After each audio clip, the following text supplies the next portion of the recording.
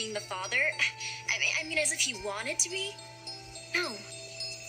My baby will have parents who care about him from the very beginning. No drama, no games, just what's best for the baby. Your mother's situation has nothing to do with your future. Dad, I have made up my mind.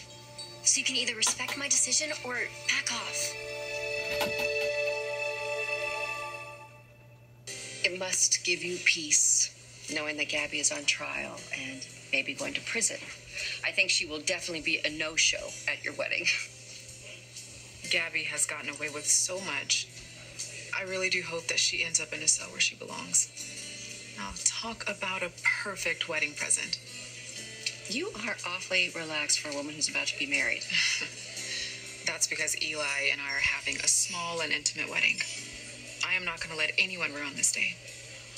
Good idea. You know, Jess and I are doing the same thing, actually. Just a few.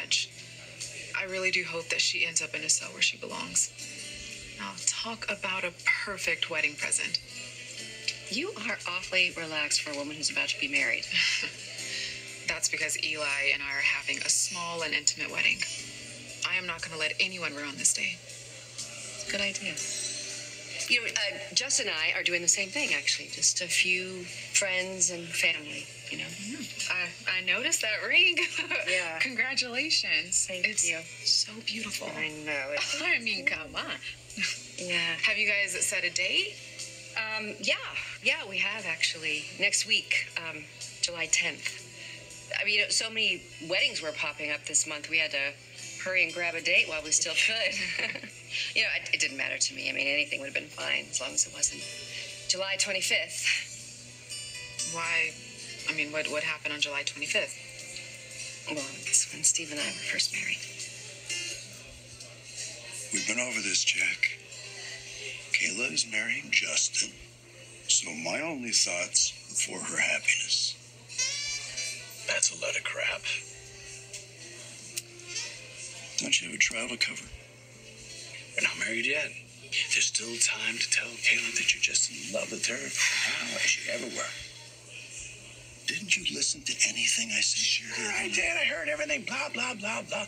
I love Kayla so much I can't tell her how much I love her because I love her so much, which makes total sense to me, not ever in this world. I also told you to get off my back and let me be. I must have blocked that part out. But I do remember giving you some really good advice about getting the love of your life back into your life, starting with talk to her. Yeah, well, I did talk to her. Good. Kind of. After you left the pub the other night, I drank a little bit more, and I ran into her. Right. Yeah, she told me, she said, I quote, he was far from coherent. And he's lucky I got him home in one piece. I'm lucky I passed out before I said something I'd regret. That's about the saddest thing I ever heard. Okay. I'm not going to say this again. I have screwed Kayla's life up enough. The least I can do is not screw it up now when she's really happy. It's not about her being happy. It's about her spending the rest of her life with you. I think that must have sounded better in your head. Look, brother, I am telling you, I have been where you are. Thinking that Jennifer was too good for me, that I wasn't good enough for her. Come on, don't. Please don't go there again. Don't get into that profit and loss and love and balance sheet.